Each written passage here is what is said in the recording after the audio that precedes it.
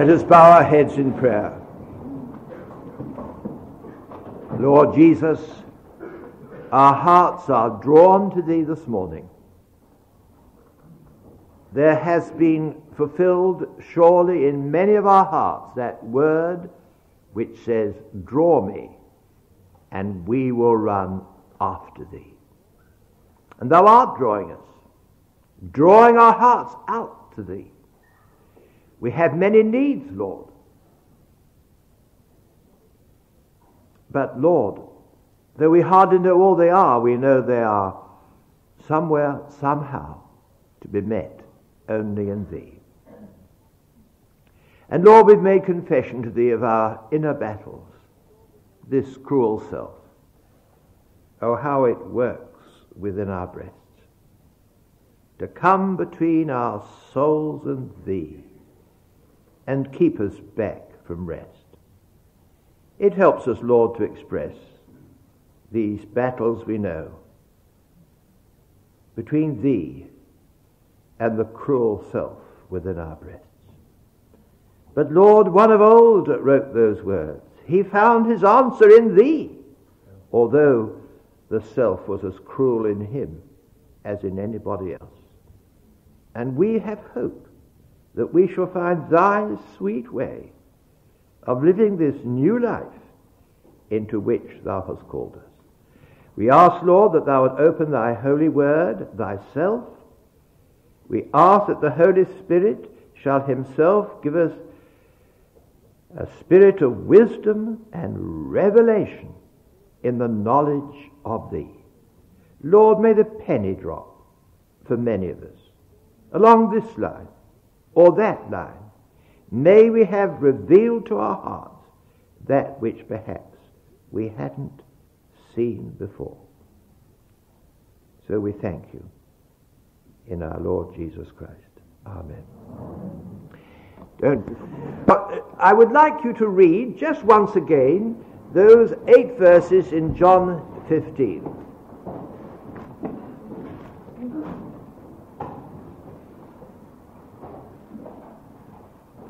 John 15.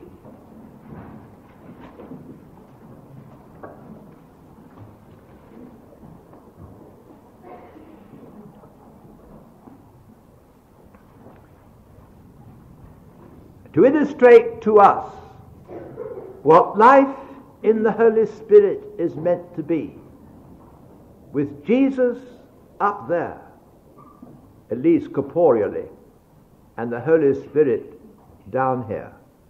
This is the new relationship with Jesus, which it is ours to enjoy.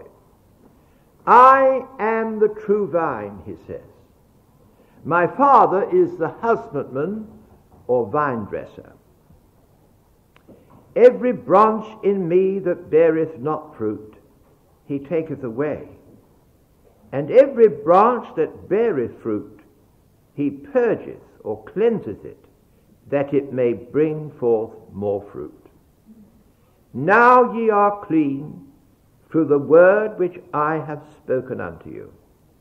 Abide in me, and I then will abide in you. As the branch cannot bear fruit of itself, although we've tried to do just that, except it abide in the vine, no more can ye, except ye abide in me. I am the vine, ye are the branches. He that abideth in me, and I in him, the same bringeth forth, or beareth, much fruit. Literally it's beareth rather than bring forth, and bring forth does rather give the idea of something we've got to do. But as we said yesterday, the branch simply bears the fruit which the vine produces. And the one who abides in me, said Jesus, and I in him, the same beareth much fruit. For without me, literally apart from me, ye can do nothing. If a man abide not in me, he is cast forth as a branch and is withered, and men gather them and cast them into the fire, and they are burned. If, on the other hand, ye abide in me, and my words abide in you, what a carte blanche promise this is. Ye shall ask what ye will, and it shall be done unto you. Herein is my Father glorified, that ye bear much fruit. So shall ye be my disciples. Amen.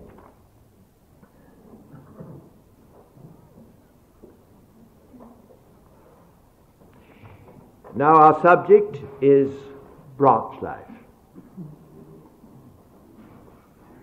Branch life. And our section of the subject this morning is the branch trying to bear fruit of itself. Fruitless attempt. But that's where we're going to begin. As the branch cannot bear fruit of itself, but does it try? Do we not try? And the result is ever the same. We just don't seem to be able to do it. And as we shall see, we aren't expected to be able to do it. Now, just a little look back. We saw yesterday that we have experienced a wonderful grafting into Christ if we have come to him and have believed on him. Contrary to nature, we've been taken out of the old stock of Adam, whose life and nature we share, and we've been grafted into Jesus, the living vine, whose life and nature we now share. Now, this is something positional, something which God tells us is a fact, which is true of every born-again believer on the Lord Jesus. He has been taken from one stock and he has been grafted into the other. And Christ now is the vine and he is a branch in Christ. Just a little illustration that fills out the picture of Christ, our vine, and we but his branches. I have a friend in California who has a big vineyard, and he took me around it once, and he showed me that around the central stem there were two scars. They'd been produced by a little pronged instrument, and they went round every vine and they cut into the bark of that central vine. And he told me why. The sap arises in the center of the vine and then goes down normally to earth on the outside just under the bark, and in the process feeds the branches with the sap, which in turn is the procuring cause of whatever fruit is produced and born on those branches. But by doing what they did, they impeded the return of the sap to earth. Not, I imagine, entirely, but very considerably, which meant the more sap went into the branches and therefore produced more fruit. And he said, isn't that an illustration of Jesus, wounded for me? Wounded for me, there on the cross. He was wounded me, that life and more life should be provided and supplied to us helpless, incapable branches. So you and I, once again, under this figure, receive life through his death. Not only forgiveness, but life which is going to be the procuring cause of any fruitfulness in our lives. As I say, this great grafting is something which is true positionally, true of every one of us. But what we need to do on our part is to learn how to be, day by day, a branch in the vine, branch life. Now, this learning usually begins by the branch trying to bear fruit of itself. I say begins. I'm not sure that it only is in the beginning. All the time, there's the tendency for you and me, you and I, to try to bring forth fruit of ourselves. So often, now that we're saved, we're reminded from pulpit and elsewhere of our responsibility as Christians. And you know, it doesn't bring any joy to the congregation. My responsibility as a Christian. And we're not sure we're going to rise to it, but dear me, I didn't have much responsibility about anything until I became a Christian. And now I'm a Christian, I'm faced with all sorts of heavy responsibilities which I didn't have before. And it puts the onus on our shoulders. It puts the ball squarely in our court. And it assumes we can meet that ball. We can rise to those responsibilities. And we try to do so. We try to be the Christians now that we ought to be. The fruits of the Spirit, sweet, lovely fruits, which are delineated in Galatians 5, and we shall look at them in a moment. Well, we ought to be those sort of sweet, loving, gracious Christians that don't flow off the handle, are gentle to all, and are full of testimony to others. And so we try to produce those fruits. And we don't make it. We ought to be effective in God's service. And we try to make ourselves such. Who can tell the struggles that go on, for instance, in a minister's study, as he tries to measure up to what he conceives a minister of the gospel should be, as he seeks to produce some sort of message that's going to be adequate. You little know what moments of great despair the Christian worker, whether he's full-time or otherwise, goes through, trying to bring forth fruit of itself. And it just doesn't work. And instead of fruit and victory, we so often have ignominious defeats.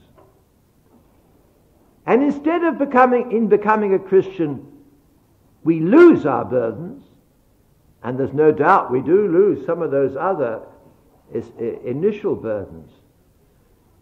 It's meant we take on ourselves additional burdens.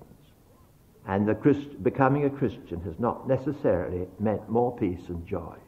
And it's all because, with the best will in the world, the branch is trying to bring forth fruit of itself. And Jesus tells us, you just can't do it.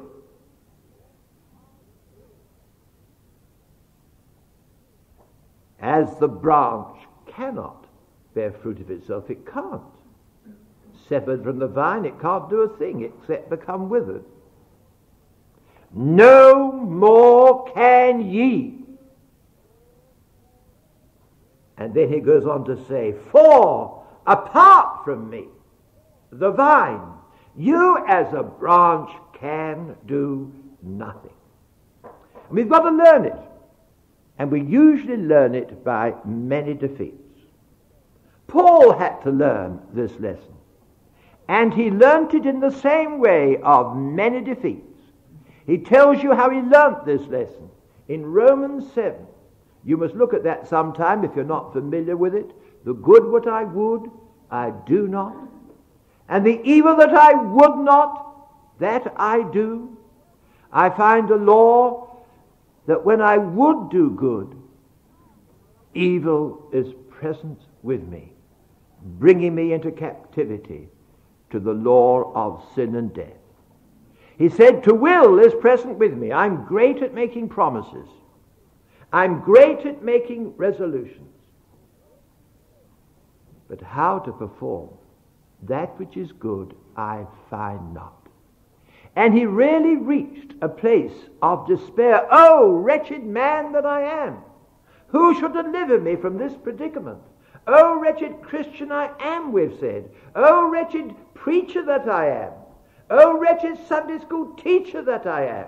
Oh, leader of the young people that I am. What a wretched man. Who is going to see me out? Well, we know the answer is going to be Jesus somewhere, somehow. But we've got to learn how to avail ourselves of his way out. And it is not by making the branch a better branch. Any old bush will do. We heard last week when we were thinking of Moses facing God through that burning bush, and any old branch will do, provided it's prepared to take the true position of a branch. But the trouble is, when the branch is trying to bear fruit of itself, it is virtually making itself the vine and has forsaken the right position of the branch. I say it again. If you are trying to bring forth fruit of yourself, you have actually, for the moment, forsaken the position of a mere branch. And if you have assumed the place of the vine, is going to come from me, I've got to do it. And I don't think I've got it, but if I try harder, I might find it. And the vine can only produce what is characteristic of itself. A vine doesn't produce figs, it produces grapes. And a crabapple produces only crabapples. And if I'm the vine, at least in the realm of my intentions, I will find that I can only produce what is characteristic of the fallen me. And instead of the fruits of the Spirit which I hope for, I find I'm producing only the works of the flesh. And Galatians 5 contrasts those two things, the works of the flesh and the fruit of the Spirit. And the works of the flesh are what is produced when the branch tries to bring forth fruit of itself and is virtually seeking to be the vine. Perhaps you would like to look for a moment at that important chapter, Galatians 5.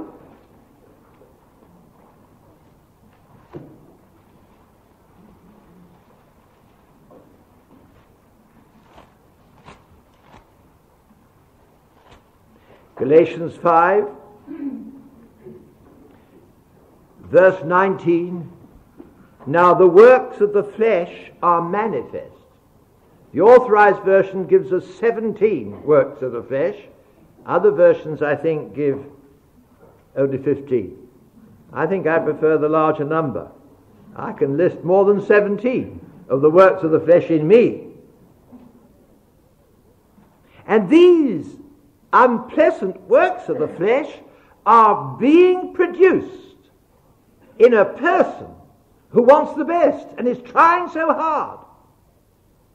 And though he may appear at first sight to produce some sort of outward goodness, it isn't going to be long before that flesh was trying to be good, so good, ends by producing that which is really characteristic of it. Holiness is not characteristic of the flesh. By the way, let's define the flesh. This may help. Someone has said, drop off the last H and spell it backwards, and you've got self, the natural self. And the natural self cannot bear the fruits of the Spirit, but it can, with the greatest of ease, produce the works of the flesh. You can divide them up: adultery, fornication, uncleanness, and lasciviousness. Those 4 words describe sex sins. And may I have an aside here? I read some articles, even in a Christian magazine, where the writer said that self-abuse, masturbation, is not forbidden in Scripture. Well, those are pretty broad terms. Uncleanness and lasciviousness. I don't know what the other versions describe lasciviousness. It's rather an old word, but it's pretty all-inclusive. And I'm sure it includes that. Well, there are 4 sex sins. We know the difference, do we not, between adultery and fornication? They're not the same. We needn't go into that. We're informed people. And this is one of the works of the flesh. This is what comes natural to the eye, even though it's trying to be a good Christian. And this is what will be too often produced. And then there comes too idolatry and witchcraft. I think we can call those very broadly the occult practices of one sort and another.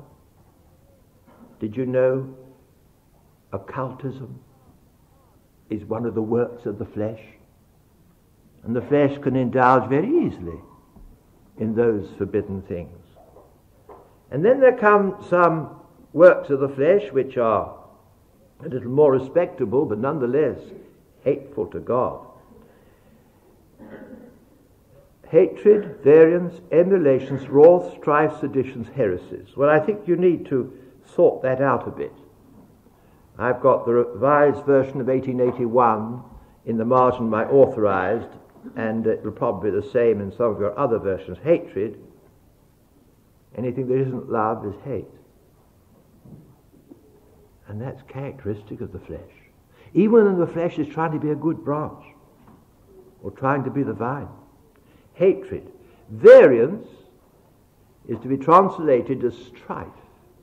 Strife among brethren. One of the characteristic works of the flesh. Emulations. Well, for a moment you needn't change that.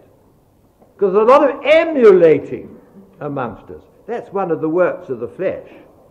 But actually I think it is better translated jealousy. My goodness, don't we know that? I would say the man who hasn't begun to see jealousy in his heart has hardly begun. Because the flesh is there, and how quickly thoughts, reactions, and sometimes words, prompted by jealousy, come from us, the flesh. And then there's wrath. Well, losing your temper, that's quite evident a work of the old Adam in us. And then there come a number of words, seditions, heresies. Now, obviously, they must be looked at. And may I give you the meaning as I understand them from the Greek? Factions, divisions, heresies. The margin of the Old Revised says parties. It doesn't mean Christmas parties. A party spirit. And there can be parties in our church. The whole thing is the work of the flesh in the participants. There it is. Factions. Divisions. Parties. Murmuring. Yes, I agree with you. I didn't like it very much. Did you know I didn't? And very often the minister is caught in it all, in the crossfire. And then when he talks about the church, he doesn't talk about we, he talks about they. And all this is the work of the flesh. I think the flesh, in the service of God, is an abomination to it. Right in the church of God, the flesh can be operating. And just because we're supposedly dealing with spiritual things and standing up for something we think is right, we can imagine that gives the flesh the right to say and do what it likes. But it's abhorrent to God. Envyings, murders, drunkenness, that's pretty obvious. But there they are. And the strange thing again I say is, this is what happens when the branch tries to bring forth fruit unto God of itself, instead of even approximating to that. Well, it may a little, but only temporarily. Ultimately, this other thing is what is produced. It is only when Jesus is the vine, and we only branches in him, that something other is seen, the fruits of the Spirit. For as I say, the vine produces that which is characteristic of itself. And if he could be the vine, in practical experience to me, and me, no vine at all, simply a helpless branch abiding in him, there will soon be seen and felt the fruits of the Spirit. And if there are 17 works of the flesh, there are 9 fruit of the Spirit. Interesting, 9 Beatitudes in Matthew 5, and 9 fruit of the Spirit. And if you look at them, they're so similar. They're what you call soft fruits. The greengrocers sell soft fruits. And the fruit of the Spirit are tender and soft and loving.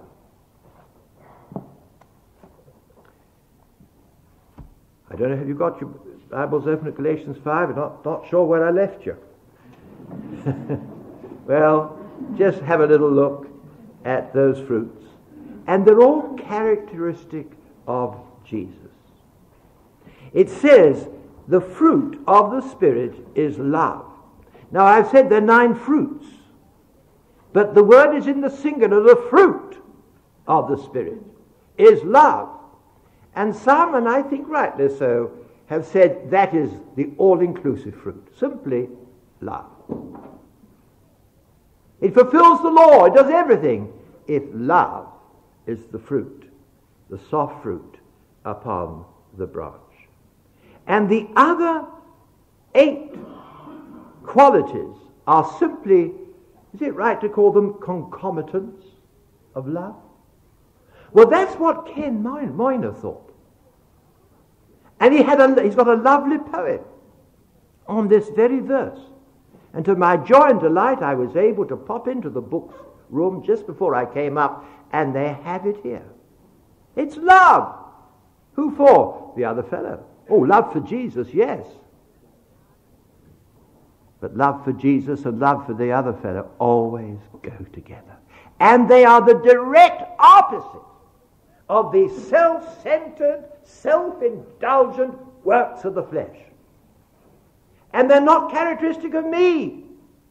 I know what's characteristic of me. They're characteristic of him, the vine. As I'm learning to be a true branch in him, I have the privilege of bearing that fruit on the branch. Well, you see the 9, they've often been spoken of. But here is Ken Moyner's lovely poem. A joy, that's the second one. No, he starts off with the text. The fruit of the Spirit is love. And then he has this lovely verse. Joy is love exulting. And peace is love at rest. Patience, love enduring in every trial and rest. Gentleness, love yielding to all that is not sin. Goodness, love in actions that flow from Christ within. Faith is love's eyes opened, the living Christ to see. Meekness, love not fighting, but bowed at Calvary. Temperance, that's self-control. Love in harness and under Christ's control. For Christ is love in person, and love Christ in the soul.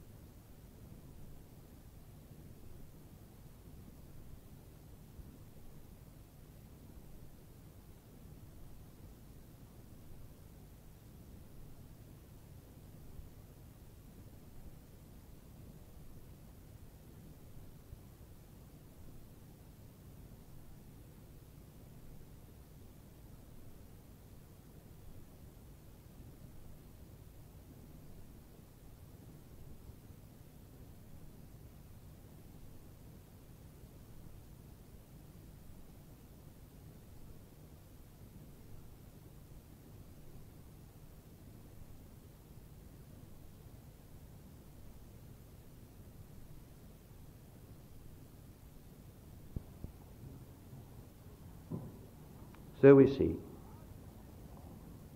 when the branch tries to bear fruit of itself, the works of the flesh. But when it takes its true place again as only a branch, Christ the vine, we find that which is characteristic of him being produced in us. So one of the great essentials of branch life is to understand when you're trying to be the vine and forsaken the place of the branch, and to return in penitence to that vine and be but a branch again in him.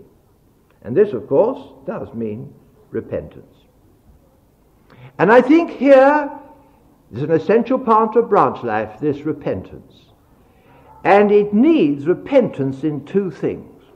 First, we must learn to repent and recognize as sin the works of the flesh.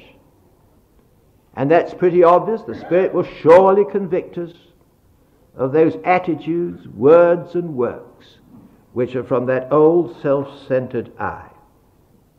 I must repent of them in detail, confess them to God. But more than that, I must go and make a second repentance, it's all done together in practice, that is all resulted of me being the vine. I woke up as if the day was my day. I had my plans. Everybody's got to do what I tell them. And I mustn't be interfered with.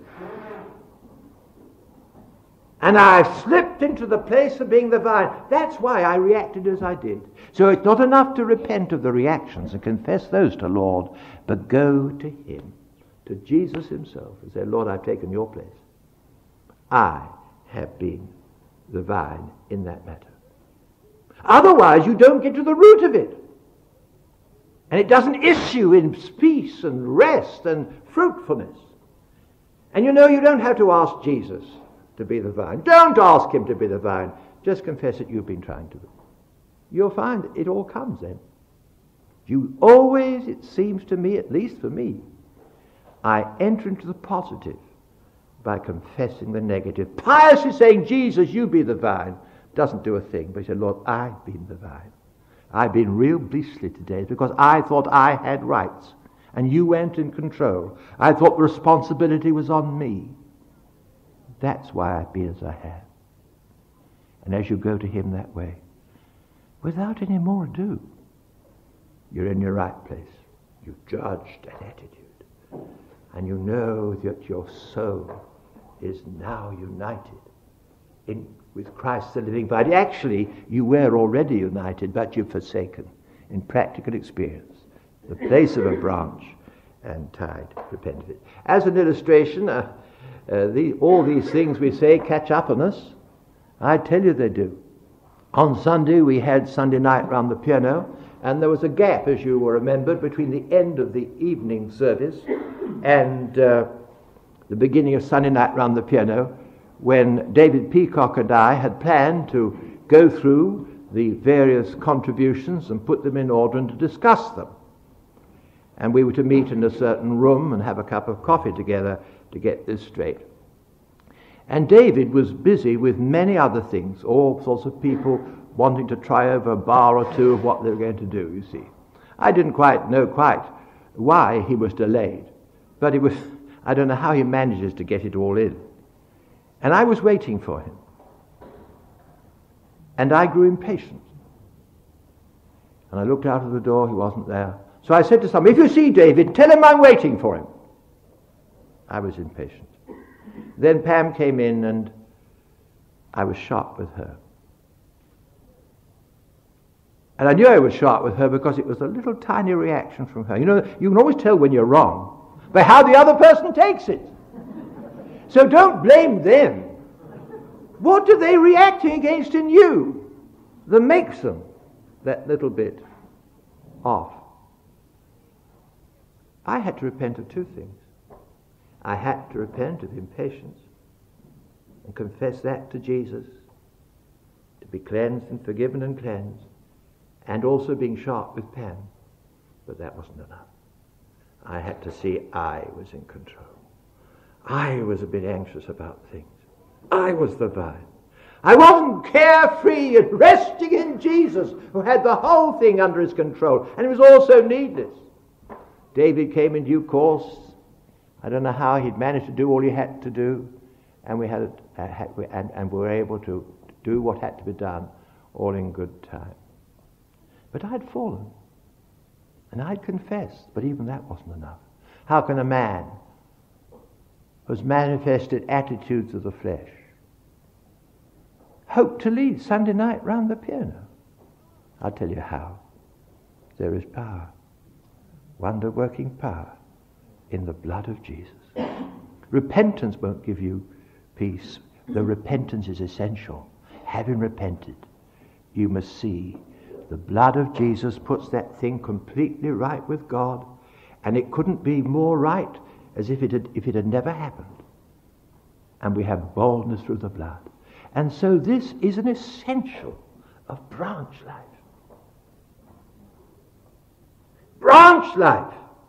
Being quick to see when you have become the vine, shown by the fact in your reactions, which in turn are shown by the fact of other people's reactions. Get right back to the source. Sorry, Lord. But you don't go through the day feeling just sorry.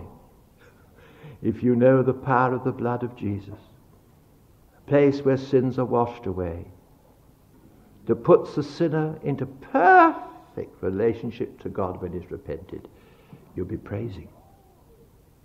And bold in him, as if the thing had never been. An essential part of branch life, seeing where you haven't been the branch in practical experience. Now, I want us to go a little further into this matter of branch life. There's so much, really. And I want to say something that may surprise you. You can learn much of branch life from Jesus himself, for he who is the vine to us was once the branch to the Father.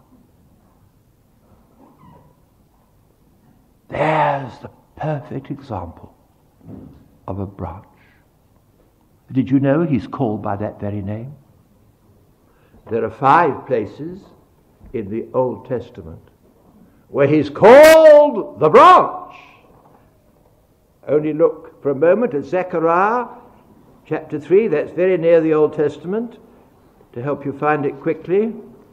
Near the end of the Old Testament, I mean. Sorry. Near the end of the Old Testament, just before Malachi. Chapter 3, verse 8. The last part of verse 8. For behold, says Jehovah, I will bring forth my servant, the branch. And in the Authorized Version, for some reason, they put that word branch in capitals. I like it. I bring forth my servant, the branch. And he was a branch in the Father, as you are required to be a branch in him. Chapter 6, verse 12 in the same book. Verse 12, thus speaketh the Lord of hosts, saying, behold the man whose name is the branch, and he shall grow out of his place, and he who is the branch in me shall build the temple of the Lord. Prophetic of Jesus. And there are 3 other places. We won't look at it. If you're interested in jotting them down, Isaiah 4, verse 2, Jeremiah 33, verse 5, and Jeremiah 33, verse 15. So he who is the vine to us was once the vine to the Father. And you can see what branch life was to Jesus in this very Gospel of John. Turn, if you will, to John again, chapter 14, verse 12. Verse 10, I'm sorry. John 14, verse 10. Believest thou not that I'm in the Father, and the Father in me?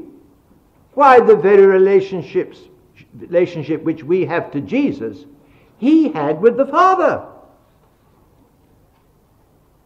Believest thou not that I am in the Father, and the Father in me? The words that I speak unto you, I speak not of myself, but the Father that dwelleth in me. And you know that word dwelleth is abideth. Same word as you get in John 15. He doeth the works. I'm not doing them. He could have done them by virtue of his own life. But he said, I'm not going to. I'm to lay aside my own personal power to live and work on the same principle that you've got to. It's the Father that dwelleth in me. He doeth the works. And then there's a wonderful passage in John 5. I must confess I've lived on this. I think Pam has heard me quote this as we prayed together again and again to the Lord. And I commend it to you for your consideration. John 5:19. Then answered Jesus and said unto them, Verily, verily, I say unto you, the Son can do nothing of himself, but what he sees the Father do. For what things soever he doeth, these also doeth the Son likewise. The Son initiated nothing. Nothing of himself, out of himself. But only what he saw the Father do. And when he saw the Father beginning to do something, he tagged on behind and did likewise. And the works that were seen in him were the Father's works. He could have acted otherwise. Of course he could. But he didn't choose to. It's part of his coming down to be a man among men that he chose to live and work on the same basis that you are. If I could abide in him, Jesus, as he abode so fully in the Father, he would abide in me in the same way that the Father abode in him, and there be fruit, the like of which we couldn't think of. Of course, our remaining in him, but his was perfect. He did not have the old Adamic nature to contend with. And so it's a sense in which our abiding in him can never be all that his abiding in the Father was. But if it could be, the principle would holds too. To that extent, he would abide in us. But there are ever increasing degrees in which I may remain in the vine as a helpless branch, and which he then, in answer, will abide in me. And there's no other way of living the Christian life. Isn't that nice? I want to tell you, I'm learning that this son can do nothing of himself. He tries. He does initiate things. Never come to anything. What I've got to do is to see what the Father's doing, to see what he's doing, and simply tag on behind and do what he does. I mean, who are you going to witness to? Who are you going to start on? You don't know where to begin. It isn't haphazard. Seek to see what the Father's doing. Then you dare. Concentrate on what he's doing. Can't concentrate on everything. And you see the works of God being made manifest. So this life of being a branch is not passive. It's active. But, let's say it is not the activity of initiating. We want him to do the initiating. It's his show. All we need is, Lord, just give me a little hint of what you're doing, and I'll do likewise. It's not initiation, but it is cooperation. Sometimes you have to wait. He doesn't hurry. You are. You're going to learn to rest. But when he works, sometimes he works so quickly, you've got to run to keep up with him. But that's what you've got to do. Simply keep up with Jesus, doing the works that the Father's doing, doing the work that he's doing. This is the way he lived. And there's so much of branch life to be learned by these passages in John. How good of him to tell us how he lived on earth. There's a lot more than I've mentioned. And he who is my vine once was content to be branch to the Father. And I now can learn a little more how to remain in him, how to be a branch in him. Now, this leads us to have a little more light on this word that I suggested can defeat us, abiding in Christ. As we go through these various aspects, we shall all the time be building up a more an easier picture of what it means, this thing that Jesus said was so important, abiding in him. As I said yesterday, the same Greek word is translated dwelling in him, continuing in him, remaining. You have been placed as a branch in him, the vine, then for goodness sake remain where he's put you and don't forsake that position. And when you do, and being what we are, we may, one of the essentials of remaining or abiding in Christ is returning to the vine again. And confessing, Lord, I've got wrong. I've been trying to be the vine. I got wrong. And back you come to the cross. There to praise, you're not only forgiven, but the position is back where it should be. He the branch. He the vine, you but the branch. Now, here's something that's important. All this is based on a great work of the cross. There's so many aspects to what Jesus did for us on the cross. And Paul tells us of what is sometimes called the deeper meaning of the cross. Not only that Jesus died for me, that he died as me. Not only that he was crucified by himself, but that in God's sight I was crucified with him. That is the meaning of the great text. You can turn, if you like, Galatians 2:20. I have been crucified with Christ. It is no longer I that live, but Christ that liveth in me. In what sense have I been crucified with Christ? Now, this is something positional. This is something God's done. You don't have to ask him, crucify me. He said, I've done it already. What does it mean? He has judged you when he judged Jesus Christ as the vine. It's only as the vine you've been judged. Ended, as someone has said, not mended. You live, I live, yes, but no longer as the vine. I'm living as the branch in the vine. And here's the rationale in which I repent of trying to be the vine, to push people around, have it my way, and reacting. Me as the vine has been ended at the cross. So you just agree with God. And you're happy to know you're ended. You're happy to know that God doesn't expect anything from you but failure. I mean, if you trying to be the vine produced holiness, you'd contradict God. Your failures only prove God to be right. Well, that's one good thing out of failure. That's what David said.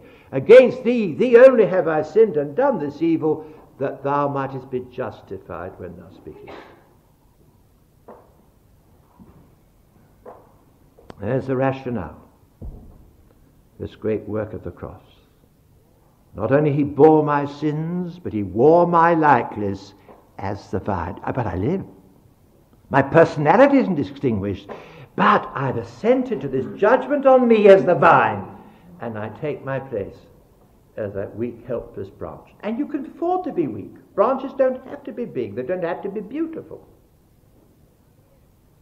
And we shall see the smaller the branch, the greater the fruit. And the trouble is we get too big to be a fruitful bough, and God has to take some hands in cutting us down to size.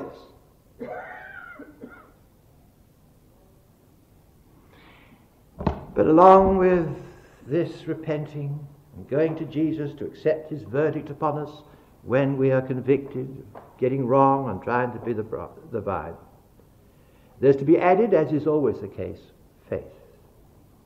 A very essential part in abiding, remaining in Christ's as a branch in the vine. Sometimes I have been enabled somehow to overhear some friend of mine counseling another.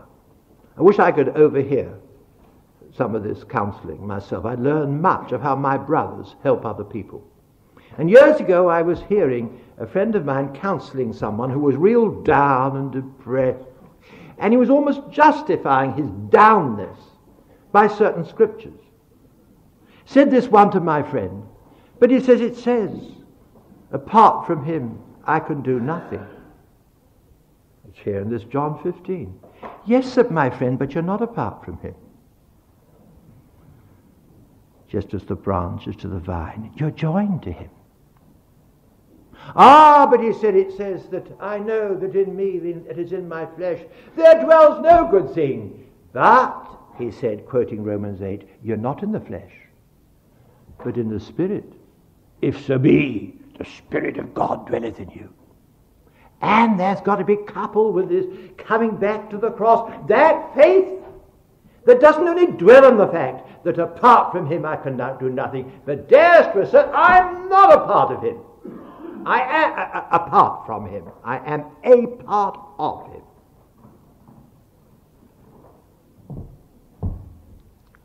And you know, invariably, it isn't repentance that gives you liberty, it's faith.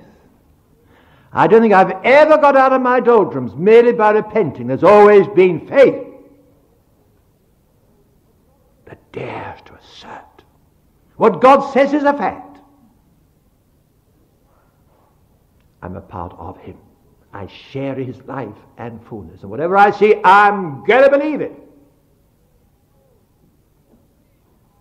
When I've seen God, as from time to time, one is privileged to work in a gathering in a mighty way, I knew he was going to do it before we started, so often. God brought me through to faith. Hallelujah, Lord. I know there was a time when a group of us were so taken up with this aspect that one of my friends, it was Lee Samuel, I heard him pray, thank you, Lord, for the souls you're going to save tomorrow in the meeting we're going to, or going to save in an hour. I don't suggest you try and get a formula out of that, but there's got to be this, I'm not apart from him. The flesh, yes, can do nothing, but I'm not in the flesh, says it, but in the Spirit, if so be the Spirit of God dwell in me. I think we've got to say, taking our place of complete helplessness and confessing all the wrong reactions, Lord, I can't do it, but for this need I have Jesus. You go home, you go into a difficult situation, you can't cope, yes, granted, but for this need I have Jesus. This was what came to me strongly this morning in this morning's Daily Light. Some of you read it. My soul shall make her boast in the Lord. For that need you've got Jesus. How much you've got. Who can tell how much you've got? We can afford to boast in the Lord. And what is the effect? The humble shall hear thereof and be glad. There's some Christians who are a bit down and they hear you boasting in what you've got in Jesus. Being quite free. What a helpless person you are.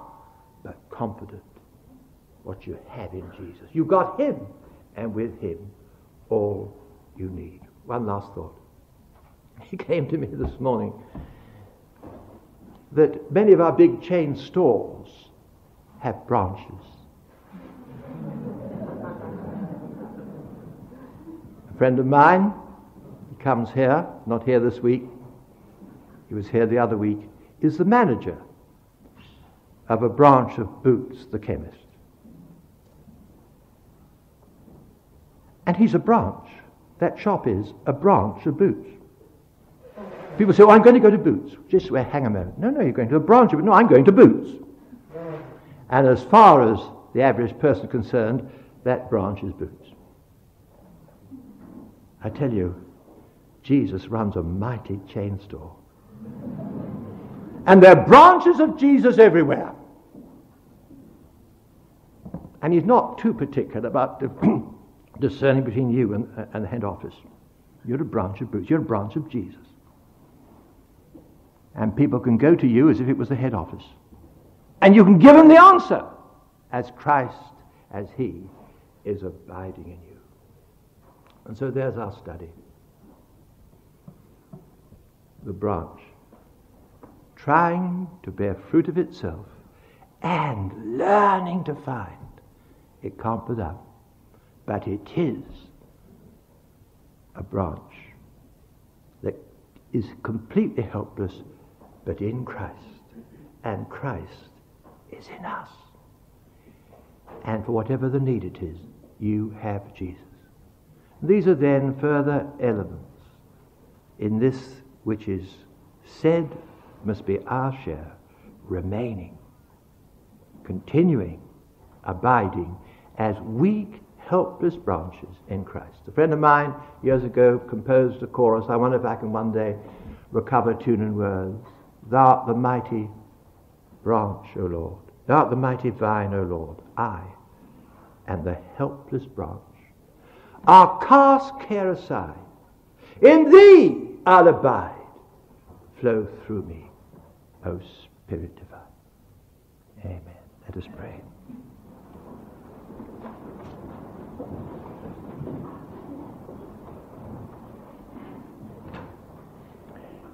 Lord Jesus, thank you. Thank you for being the mighty vine, although we're but helpless branches. Thank you, Lord, that our helplessness is no hindrance. It rather seems to give thee more room. Thank you, we've not got to climb into heaven to bring the blessing down onto the depths to bring it up, but thou art here, our vine, dwelling in us as we dwell in thee. And so, Lord, we ask thee to interpret these things to us all for thy dear name's sake. Amen. All right.